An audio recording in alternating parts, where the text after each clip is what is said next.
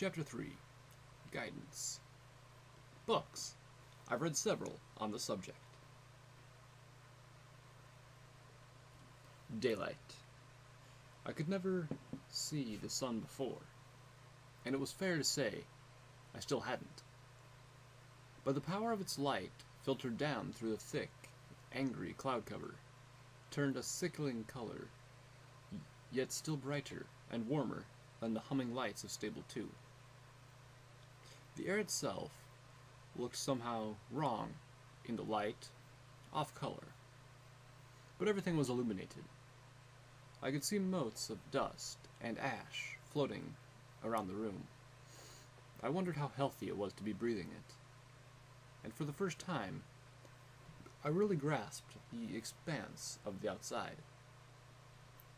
It made me want to hide under a window. While working up the nerve to step into the very, very big outdoors, I preoccupied myself with opening the locked chest that I had discovered the night before. It took 2 of my bobby pins, but it was worth it. Inside was the most beautiful dress I had ever seen. Such lines, such folds of fabric, and the colors, elegant and regal. Yet the fabric was light, breezy, and did not sag. It was a dream. Sadly, a dream for another, taller pony. Joy and disappointment mixed in equal measure.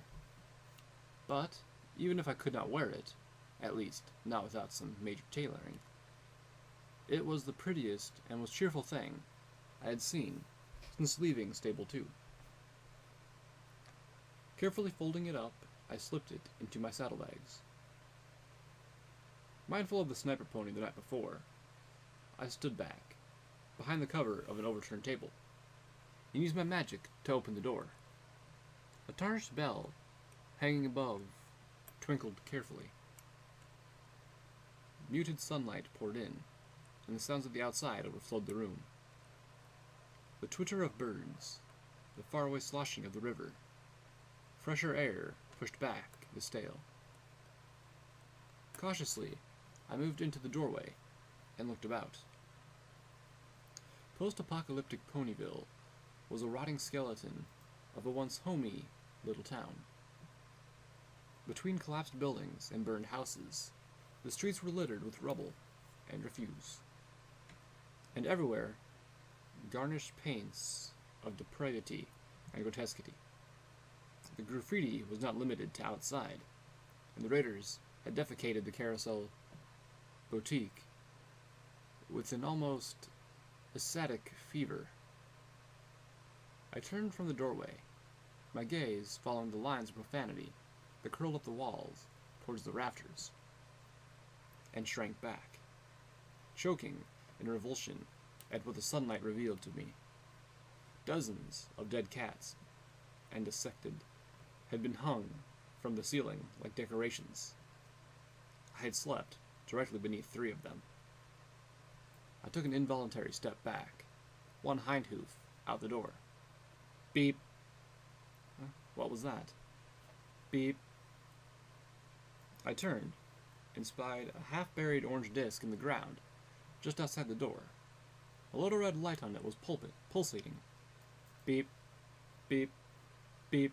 Close the door! The voice came out of nowhere, tiny and mechanical, but somehow full of urgency. My heart lurched, and I jumped back inside, slamming the door hard. The explosion just outside the door tore it off its frame, hurling it and me back into the room. I crashed through a tattered vanity divider, the smoking door landing over me. Ugh! I was more shocked than hurt, while I slowly dragged myself out from underneath the door. My ears were ringing. A trap? No wonder the raider ponies hadn't invaded while I'd slept. They had left a present instead. Hurry! There are more on the way. I could barely make out the voice. My ears felt like they were stuffed with cotton candy. Who are you? I queried, but moved to throw my canteen over my neck while magically dragging out the combat shotgun. I had been dismayed to learn that I had only one shot left, but if a raider pony stepped through that door, I intended to make it count. An entirely different voice replied, come out, whoever you are." The head raider pony, slid into the doorway, grinning maniacally, with something in her teeth. It looked like a metal apple, and she tossed her head and flew it into the room at me, but the stem stayed behind in her teeth. A memory flashed through my mind. I, as a younger pony, trotting into the stable schoolroom, when an older pony stepped out of a doorway and heaved a water balloon at me. It had burst against my horn, soaking me and my homework. "Hey, don't look so sad, blank flanks. I was trying to help you. You know, in case your cutie mark was supposed to be a target." The older pony had laughed and hurried off to class, leaving me dripping and miserable in the hall. Lesson learned. When some pony throws something at you, don't let it hit you. Don't even let it hit near you, because it might splash. The combat shotguns clattered to the floor as I focused my magic on the metal apple, catching it and hurling it back at the door. The grenade barely cleared the door frame when it exploded. Dust and splinters of wood flew at me, getting my eyes. A tingling erupted at my feet, and looking down, blinking at the debris from my eyes, I saw the little bell from the door had landed, mangled, at my hooves. My eyes hurt, and I kept blinking them. Cautiously, I lifted the combat shotgun again, and edged towards the door. I could barely see the forelegs of the raider pony around the edge of the doorframe, completely still. With a second thought, I levitated the table so that it formed a barricade over the lower half of the doorway, and crawled up behind it. Quickly popping my head up, I looked to see if the raider pony was still conscious. The leg wasn't attached to the rest of the pony. It took me a moment to spot the rest of her torn body, mercifully dead, and I dropped back behind the cover, feeling a strangeness pass over me. I had just killed some pony. Sneaking out of Ponyville had been harrowing. I realized early that I had been neglecting my eyes forward sparkle, and once I'd even brought up my EFS, it was far easier to determine where the raider ponies were, and how to avoid them. Despite actively looking for me, the raider ponies proved less than adept hunters. Using my magic to bang a mailbox lid down the street, or break an empty bottle against a freestanding chimney several yards away, proved significant to distract them to get past. I had almost made past the last house when the sniper pony started taking shots at me again. The closest shot grazed my flank, a slash of burning pain and flowing blood. Fortunately, the wound looked far worse than it was, and even my meager medical skills were enough to stop the bleeding and bandage it. I crouched in the little gully, sheltered by trees, and fought to catch my breath. Somewhere in the distance, I heard music playing again. The rumble from my stomach was much louder, reminding me that I hadn't eaten in almost a day. I floated out one of my apples from my saddlebags, and I uncorked one of my canteens. Of course, I had no more than taken a sip when my pip-buck threw a dancing red light into my EFS compass. Not coming from the town, but from up ahead, deeper into the hilly woods. Of course, something else was coming to get me, because the wasteland clearly hated me. I recorked the canteen and stood up, wincing at the flare of heat in my wounded flank, and I lifted the combat shotgun, still with its single shot, and perked my ears to listen. My surroundings were quiet. Even the music had gone. When I started to make out a faint buzzing, I lifted the gun to eye level and focused on the top of the barrel, lining it up with warning mark of red on my EFS. At first, I saw nothing. But then I spotted it. An ugly little flying creature, bloated and grotesque, hovering between the trees. It had spotted me too. It shot a spiny dart through the air at me. It missed me, mostly, getting tangled in my mane. I aimed, but hesitated. The damn thing was so small, and could jerk around so erratically, that I almost had no chance of hitting it, and I didn't dare waste my only shot. So I did the next best thing. I dodged behind a tree and prepared to gallop. Another mark appeared on my EFS, followed by a zorching, crackling sound, quite unlike anything I've heard before. The red light winked out, leaving only the new one, which my pip-buck had divined as friendly. I'm really sorry about what happened back in Ponyville, but that raider didn't give you any choice. She would have killed you. It was that mechanical, tiny voice that had shouted out the warning that surely saved my life earlier. With a mixture of relief and bewilderment, I watched the sprite bot fly up to my hiding place. Who are you? What are you? Was the question I wanted to escape my muzzle, but I suspected it would be rude. A friend. I raised an eyebrow. Okay, a passing acquaintance, but one does not mean you any harm. After a pregnant pause, call me Watcher. I regarded the sprite bot critically. Watcher. Okay. I slipped out from behind the tree and started looking to where my apple had rolled to when I dropped it. Not far away, near where the flying creature had been, and I spotted a glowing pile of pink ash. You do that? Bloat sprites. That's what you get when you mix parasprites with taint.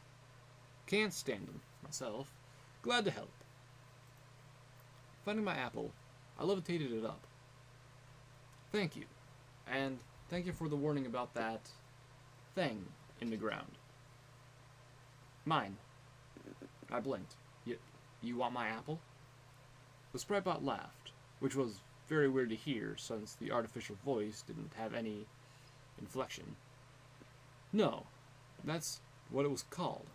The explosive in the ground. It's called a mine. It triggers when you step close. Oh, I took a bite of the apple. That's a very stupid name for a weapon.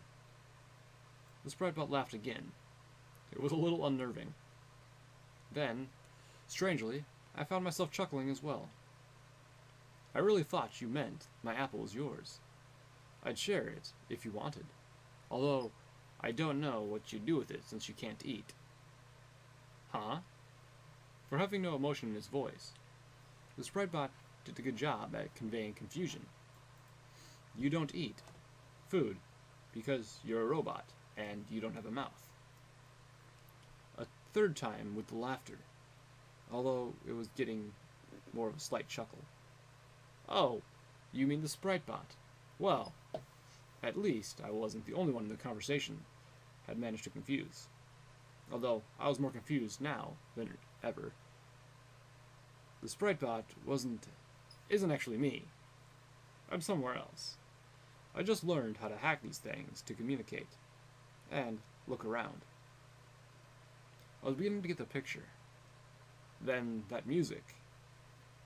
Oh, gosh, no. I turned that crap off the moment I hacked into one of these. I have no idea how old music gets into it. As an afterthought, the hacker in the spritebot added, "Yet." I finished my apple, and my stomach felt much better now, as did my spirits, thanks to finally having a civilized, if utterly bizarre, conversation. Oh, time's almost up. Look, there are a few things you're going to need if you want to survive out here. a weapon, or at least a lot more ammo than the one you have, armored barding, a bit of guidance, and most importantly, you need to make some friends. Armor, at least, shouldn't be too hard, although I shuddered hard at the thought of putting on a dead pony's barding. Still, that grazing shot, it'd been outside less than a day already, and I've come terrifyingly close to death. I could probably slip back around to the bridge and strip it off the corpses there. A weapon? I had the idea of stripping armor from the dead made me cringe, and the idea of possibly killing again stopped my heart. And friends. I'd had no luck with that foal in the stable. As a foal in the stable. What chance did I have in a world where saving a pony from raiders and slavery didn't get you a friendship welcome mat? If this is what I needed to do to survive, I wasn't sure I was up to the task. What do you mean by guidance? The bobbing sprite bot was silent a moment. I'm going to take a shot in the dark here, and guess you like books. Am I right? Well, yes, There's a great book for people traveling through the Equestrian wasteland. I'm pretty sure there's a copy in the Ponyville library. Just give me a second, and I'll send the tag to it to your Pip-Buck. My eyes widened in alarm. The Ponyville library? You mean the place I just barely escaped from? The town full of sick, psycho ponies? Are you trying to get me killed? Look, you gotta trust somebody. The memory of Monterey Jack surfaced in my mind. Why should I trust you? I've never met you. You're hiding behind a robot radio. Oh, I don't know. How about me saving your life part? If I was trying to kill you, why would I have done that? The voice, Watcher, had a point. Before I could say anything to that effect, however, the sprite bot burped static and began playing music again. The music featured multiple harmonics and trombones. It flew lazily away, as if it didn't care that I was there. The Ponyville library was in a tree. Not a treehouse, but literally inside a tree. A massive, gnarled tree, bigger than most buildings, had been grown in the middle of town, clearly the project of magic, and hollowed out to be the public library. The south side of the tree was scorched, black, and dead, but there were still a few leaves clinging to life on the opposite branches. The tree was surrounded by a wide open space with absolutely no cover. I hope my luck at the Carousel Boutique won't hold out here, was dashing when I looked up to the highest balcony and finally spotted the sniper pony. An earth pony, armed with a powerful-looking rifle. The rifle was attached to the balcony railing with her guiding swivel mount, following the raider and allowing it to aim where she could see. The only safe approach was from directly behind her, where the door to the balcony and the narrow top of the tree beyond her line of sight. There was surely more raider ponies inside. Sneaking up carefully from the only direction that wouldn't mean instant death, I was trembling with nerves by the time I reached the door. As swiftly and silently as I could, I stepped out of Ponyville and straight into pony hell. Pony corpses were everywhere, not like the bridge where ponies had fallen in battle. These ponies had been mutilated, desecrated, and put on display. Some poor pony's body hung from the ceiling, head and hooves severed, and flesh sliced open and pulled back to reveal the meat and bones inside. Heads and limbs hung from chains like sick party decorations. The rotting body of a pink pony with a velvet mane was mounted. spread-eagled over a bookcase with railroad spikes. Two had been driven into her eyes. On another wall, a torso had been skinned and sliced open, and the pony's entrails pulled out to decorate the shelves like streamers. Blood and gore were everywhere, dripping from the ceiling and painting the walls in equal parts, with the graffiti that had somehow gotten even more mocking and cruel. Between the bookcases, pre-war posters were mounted in shattered frames. Some raider pony had painted over one of them, reading his magic, with a crude but effective description of a megaspell detonation. Another, the most beautiful ponies have beautiful minds, was covered by a painting that was simply pornographic. The books had been burned in piles, and the floor was layered in ash and filth. The stench was unbearable. The room was dominated by 3 cages, 2 large square ones, and a smaller one, hanging from the ceiling, which was barely big enough for a pony. Captives, filthy, beaten, and misused, were curled up inside, their hooves tied together with stained ropes. The 2 in the nearest cage looked at me pitifully, and my heart wrenched with pain. My eyes kept going wider, until I had to clench them shut and bite my own hoof to keep from screaming. I backed against the door, heaving, unable to breathe properly, not wanting to breathe this air at all. The horror of the room flooded over me, drowning me. I pulled my hoof away, barely fast enough to avoid vomiting my apple all over myself. The stench of it, mixed with the reek of the room, assaulted me further. "Please," a whisper from one of the ponies, terrified to raise her voice. "Help us." This was beyond horror. I pressed my eyes tighter and tighter, and then opened them as a wave of brutal determination cut through my sickness. "Please, help." That was no voice, disembodied and trapped in an eternal loop, coming from some radio signal floating in the air. These were living ponies. They were right here in front of me, and they needed help. And I was damned if these rotten raiders were going to make them beg again. The screwdriver and bobby pin slipped out, and immediately I began working on the nearest lock. With a click, the metal cage door swung open, and inside, 2 ponies, bound and lying on their own filth. I realized, uncomfortably, they had nothing but the ropes with them, and that I had nothing to cut the ropes with. I tried to untie them with my magic, and the first pony's eyes were so wet with blood that I couldn't pull them apart. Ropes. But the second ponies were bound too tightly.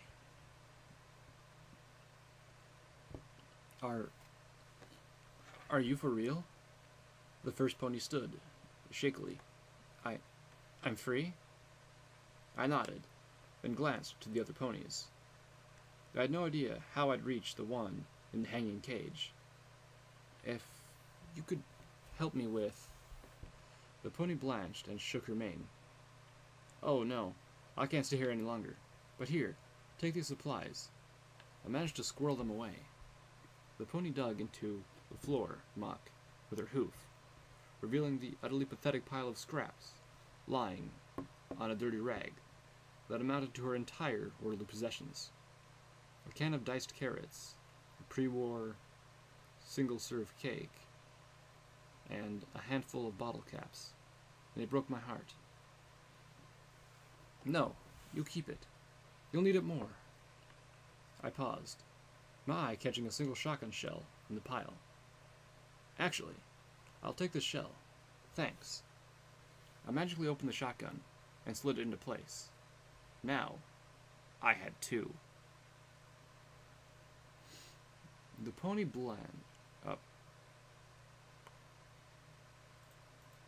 The pony had already folded up the rag, and I picked it up in her teeth and slinked rapidly for the door before I could say anything else. I sent up a prayer to Celestia for her and focused on saving the others. I looked over the second pony, who hadn't said a word, and recoiled as I saw the blood caking the sides of her flanks. What had these raiders done? Looking around, I took in the beautiful shape of the room, trying to blot out the horrors everywhere I turned. Above the front door was an aged fresco of a beautiful white winged unicorn. Celestia, usually large and graceful, a book floating in front of her.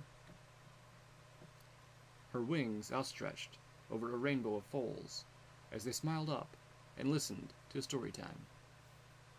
Not only had the ponies been painting over the images with blood and knives and violence, the fresco had been used for target practice, firing everything from bullets to flung excrement, and was now shattered and stained unspeakably. The room was oddly shaped, with balconies and rooms branching, literally, off in all directions. I could hear the voices of raider ponies in the other room, and judging from the decor, knives wouldn't be far behind. "I'll be right back, I promise," I said with a whisper, and then, levitating the combat shotgun, I moved towards the nearest interior door. I jumped back as the door swung open at me. A raider pony stepped through and stopped, staring at me blankly. His coat was dark, black under his makeshift armor, his mane wild. Holsters were strapped to his flanks, one with a small gun, the other holding a blade, whose edge was jagged like a saw, ensuring their most grievous wound. In stark, horrified disbelief, I saw that his cutie mark was actually a splayed torso. The raider pony recovered quickly, swinging his head around and drawing out the small gun in his teeth. What, was he going to pull the trigger with his tongue? Just before Sats helped me pump my 2 shotgun rounds into his face, I felt no remorse as his head turned into spaghetti. It splattered over his instantly lifeless body. I hadn't just killed a pony. These raiders had given up any right to that title. They were not ponies.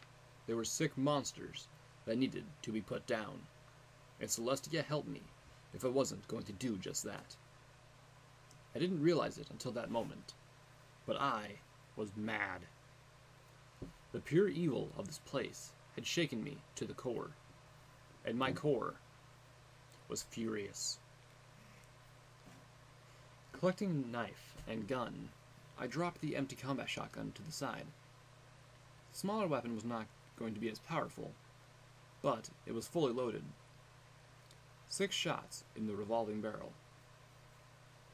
And that was good, because there was no way the noise wasn't going to bring every raider pony running.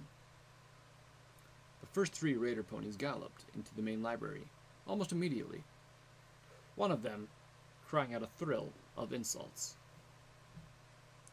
Sats helped me fire 3 shots at her head.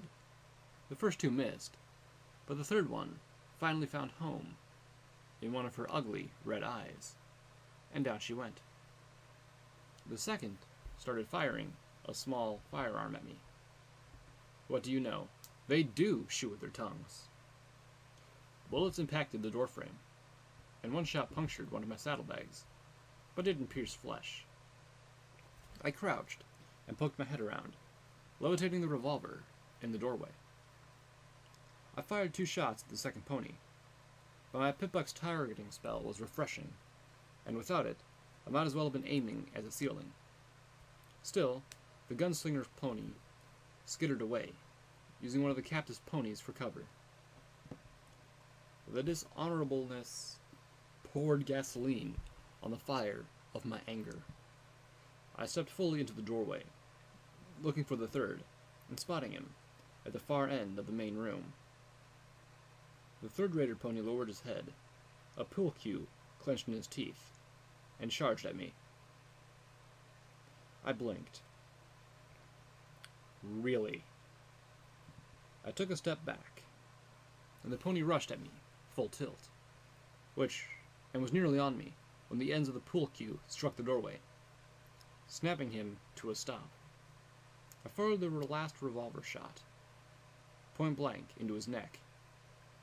Even I didn't need sats at this range. Shouldn't you ponies be smarter than that? You live in a library! As the body slumped to the floor, bleeding from the gaping wound through his neck, I saw the gun-wielding raider standing in the open, aiming through the door. I dived to the side as shots rang out, and screamed as I felt a bullet sink into my side. It hurt more than I thought it would. I fell against the wall, leaving a bloody smear as I collapsed next to the doorway. Pain seared my side, flaring with each breath. I could hear the clop of the raider's hooves as he approached cautiously. I tried to focus my magic to close the door, but the body of the pool cue pony was in the way. I cast about the room. It was a kitchen, and on a table, surrounded by knives, was the body of a fearsome creature of scales and teeth. The raider pony with the splayed torso cutie mark had been carving it up to cook. A refrigerator, an oven, and there were scattered books, but all ancient, destroyed, and unreadable. I was beginning to doubt the watcher's assertion that there was a book here like he described. Then, my eyes fell on what I was hoping for. In one corner, mounted on a wall over several metal boxes of ammunition, was a yellow box with a pink butterfly symbol on it. A medical box. Double luck. The box looked to be locked. There were knife scrapes all over it, where the raiders had attempted to get it open. It should still have a few medical things inside, and even a healing potion. But I had to survive the raider pony first, and I was wounded and out of bullets. Crossing to the ammo boxes would be moving across the open doorway. Scooting back, I looked around again, and focused my magic through the pain. When the raider pony stepped in, he was met by a swarm of knives flying in his face. Gah! He turned and fled back. The knives all either missed or struck uselessly against his armor. I was even more pathetic with melee weapons than I was with guns, but I got him out of the way long enough for me to make for the ammo boxes. And luck was with me again. While one box had ammo in it for large clips, for a type of gun that I had yet to see, the other had bullets designed for the revolver.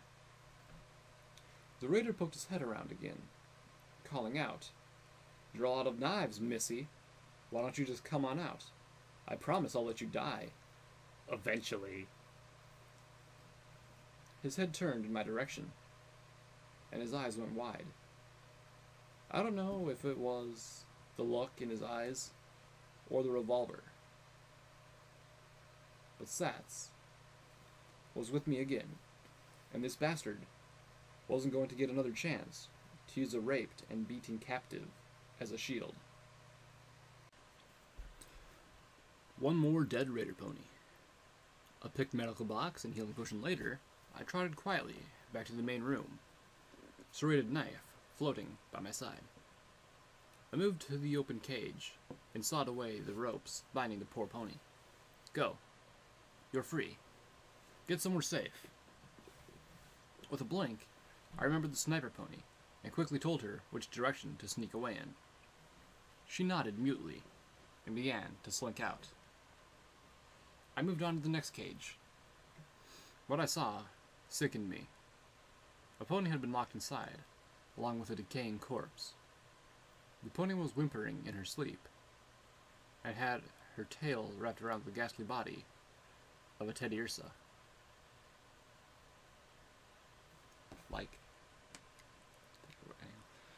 Unlike the other bodies, I couldn't tell how this one had died, for it wasn't carved apart. The body has lost all of its coat. Its skin was a sickened blotch work of red and gray, flaking away. Its eyes were open, dry, and staring in wrong directions. Its teeth were horribly yellow, matched by the few strands of hair left in its mane and tail. Odd fleshy growths hung from its sides. At first, I mistook them for mutations, but then I realized that they were the pony's wings. This was the body of a Pegasus pony, stripped of feathers and hair. The wings looked strange, even repulsive. I screamed, a full-throated cry of terror, when the corpse shifted position and sat up, its eyes sliding around until they both focused on me. It was a zombie pony. The zombie pony looked at me, then tried to get up, only to fall over its one-winged side as its hooves were bound in ropes like the others. She, stared at me plaintively. My mind was telling me to kill it. Of the scattering half-thoughts that filled through my brain, untie the nice zombie so she doesn't get mad at me, managed to be the most coherent, if not the most sane. Swallowing, I moved the knife down to cut her ropes. I looked into her eyes, and was quickly forced to look away. One of them was sliding again. Her breath was fetid. Now, if you just go, and you... Now, if I let you go and you try to eat my brains, we're gonna have some harsh words. God damn it. I had freed the second two captives. Including the zombie pony, both of whom slipped away without an offer to help, although the zombie at least smiled at me, which was deeply unpleasant. I was trying to figure out a way to get the hanging cage when two more raider ponies appeared on a balcony above. One of them was a unicorn pony with a very scary-looking firearm. I dove into the shelter of the stairwell as the raider opened fire. The gun let out a terrifying catastrophe of rapid-fire cracks as it sprayed the room with bullets. At least I knew what type of gun those large clips were for now. I waited until I heard him reloading, and then dashed into the room, and spun to face him. Focusing on my magic, not on my own weapon, nor on him, but on the bookshelf behind him. And the glow of my horn stood out brighter and brighter, as he lifted and then reloaded the assault rifle and took aim for my head. Crash! The bookcase came down on top of him, knocking him unconscious. The assault rifle fell to the floor in a rain of dead books, and something else showered down as well, thrown from the falling bookshelves. Knocking away a book it had fallen over. I saw it was an ancient, dusty pair of pre-war binoculars. At first it struck me as an extremely odd that someone would need binoculars in a library. That would require some really bad eyesight. But the silly thought passed. I could see where the other rated pony had gone to, and swiftly I added the assault rifle to my growing collection, and the binoculars, just for good measure. And then I looked back at the balcony, considering it was a long way to get to the caged pony hanging from the ceiling. If I could get up there, I thought, I could leap from it to the cage, and that would get me close enough that I could see what I was doing while I picked the lock. The second raider pony appeared, back at the railing, a wicked grin on his face. Then he shoved forward an ammo box, and then tilted it over. The lid sprung open, and half a dozen orange discs poured out into the library below. Beep, beep, beep, beep, beep, beep, beep, beep, beep, beep, beep, beep. Oh, fuck! I dashed as fast as my little legs could take me, leaping over the body of Pulq pony and under the kitchen table, using my magic to toss over it as a shield. The carved-up radgator slid to the floor with a meaty thump. Behind my shield, the world became blinding, light and fire. When I emerged, the main room was wrecked, fresh blood dripping down onto my mane. Looking up, I saw the blast-torn remains of the pony in its twisted metal cage. Oh, Celestia, damn them to hell. More determined than ever, I stripped the raiders' bodies, or what was left of them now, for their armors. The armors were in shredded tatters, but with some efforts I was able to use the best parts of each of them and patch them together to something that would give me better protection than my stable-issued utility barding. The resulting outfit had almost no pockets, so I would have to dig the utility suit out of my saddlebags to get most of my tools. But it was a fair trade. Putting it on was gruesome, and my hooves were darkened from blood just from working on it. Every inch was covered in the flash-fried gore of dead ponies. I almost lost my nerve and abandoned the awful thing. I slipped it on, and my stomach rebelled, but I didn't have any more to throw up. A last look around while I figured I still had the time. The raider above me obviously assumed I was dead. I would have been, assuming I was dead too. Looting the bodies garnered me a little more ammo. The gun from the earlier raider, which had been in bad shape to begin with, was damaged beyond repair by the explosion, and several ponies apparently collected bottle caps, which struck me as an absurd thing to hoard. I left those alone.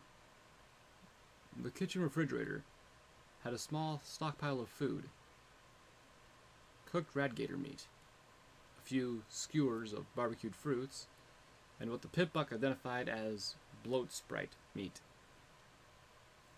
A box of pre-war cake, because nothing says healthy eating like 200-year-old food, and some water that looked like it was bottled straight out of the sludged river. I took everything but the cake and water. Apparently, Splayed Torso Cutie Raider was a rather decent cook. On second thought, I looked over the ingredients in the cake box. Filled with enough preservatives that your stomach will still be intact long after the rest of you has rotted to dust. And I took it too. The raider pony was in the main room, looking over his handiwork, when I returned from the kitchen. One look at me, and my growing pile of weaponry, and he fled up the stairs. I galloped after him, revolver zipping through the air in a cloud of levitation magic that matched the light around my horn. He went through the door on the level above, and it took me only a moment to reach it, but caution made me skid to a stop before barreling through. I thought that if it had been me on the other side, I'd be waiting on the other side of the door, ready to take the head off of the raider who rushed through. With positions reversed, I wasn't going to make the same mistake. A filly's cry from inside, "Ah! Help!" changed the scenario. Standing to the side, I threw open the door. When there was no attack, I darted in and stopped short. The room was lined with more destroyed books on either side, and ended in a large window that opened into a balcony. This room was decorated as disgustingly as the last, but filled with stained sleeping mattresses. Near the open window, a filly, too young to even have her cutie mark, lay on a mattress stained with so much blood it was nearly black. She had been brutalized and raped repeatedly, and her flank was covered in small burns where her cutie mark would have eventually appeared. Her ropes were on the floor nearby, looking chewed through, and between myself and her, the raider pony stood, with a shocking hostage. The zombie pony. It took me a moment to realize she must have flown in from the balcony. And, if I was allowed to believe there was any decency left in the world, it would have been her who gnawed the filly's ropes free. Now, she was against a wall, with the blade of an axe to her throat. A small part of my brain insisted on distracting me by wondering how the zombie pony could have flown when her wings didn't have any feathers, as if that was slightly more of a mystery than how she could still be alive, by some definition, in her decayed physical condition. My distraction was distracted by a nearby table. An ashtray with a smoking cigar told me just how the filly had gotten those burns. Rage welled up inside of me, until I felt it would burst through my eyeballs. Next to the ashtray, 2 familiar metal apples rested on top of it, and the only slightly stained book with a stylized pony skull on the cover. A second book, this one, showing a revolver almost identical to the one floating next to me, had slipped to the floor, where it rested against one leg on the table, along with several pencils and a filly's lunchbox. A smiling, gentle white unicorn with a beautiful lavender and pink mane stared back from beneath the Stable-Tech logo. It felt wrong that something so innocent should be in this place. My eyes turned to the Earth Pony Raider, with the axe in his teeth. For a moment, I just hated at him. The room quiet, except for the filly's occasional whimpers. When my voice returned, my words surprised me. By Celestia, you're stupid. Hard to tell a pony to back off, or surrender, when your mouth is full of axe, isn't it? Maybe if you spent some more time reading those books, rather than destroying them, you'd be smart enough to come up with a plan that actually allow you to negotiate a way out of this. The grenades levitated off the table, and I dangled them between us. One that doesn't end with me shoving one of these up your tail hole. The raider pressed the blade tighter against the zombie pony's throat, enough to cut her flesh, which split and pulled back as if it had been strained taut. It might have once been blood oozing from the wound. The zombie pony didn't flinch or whimper, but the filly did both. Right. Kill her. The revolver floated next to the grenades. That way, there won't be anything to block my shots. I could see the raider considering his options, and not killing what he was finding. Not liking what he was finding. Dropping the axe from his mouth, he whined pathetically, "I don't want to die," and dashed for the open balcony, leaping over the cringing filly. Sats sent 4 shots right into his ass. It was a pathetic way to die. Looking to the filly and the zombie pony, I smiled grimly. There's one left. I'll be right back. I turned and continued up the stairs, towards the upper balcony and the sniper pony. Better equipped and a lot more confident, my heart still flickered with righteous fire. I made my way carefully out of Ponyville. Up ahead, I spotted a huge gazebo surrounding a marble statue of a rearing pony, girded with combat barding, a sword in his mouth. The gazebo was relatively free of graffiti, and peeked through the binoculars. I could see why. A field of weeds around it were teeming with radgators. My EFS was telling me it was filled with red marks as I drew closer. Slipping out my newly acquired sniper rifle, I picked off a few. Their meat, I knew now, was safe when cooked. At least, relative to every other food source in the Equestrian racelands. Slipping the sniper rifle back into its harness, another gift from the sniper pony, I slid out the serrated knife and crouched up towards my kill. An alert flashed on my pip buck. Checking it, I discovered it had been labeled the gazebo in front of me. The Macintosh War Memorial. Curiosity pulled me closer. Careful of radgators, I neared enough to read the inscription beneath the statue through my binoculars. In honor of Big Macintosh, the hero of the Battle of Shattered Hoof Ridge, and his noble sacrifice for all of Equestria. As I lowered the binoculars, I caught sight of something else. A concrete circle sticking up from the ground, roughly halfway between myself and the gazebo, with a pony hole cover. Remembering the night before, I turned my pip buck back to the first radio station broadcast on the list. From those damned apple trees up near the stable. Now he's terribly sick. Too sick to move. We're holed up in the cistern near the memorial. We're running out of food and medical supplies. Please, if any pony hears this, help us. Message repeats. Pulling out the revolver and wary of radgators, I crept towards the cistern opening. I was almost there, for one of the beasts charged at me, its huge maw opening to reveal rows and rows of sharp teeth. I fired twice into its mouth.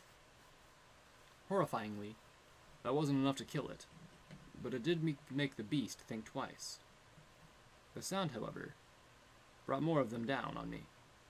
Abandoning the revolver in fright, I used my magic to pull open the pony hole and dived in, sliding the cover behind me.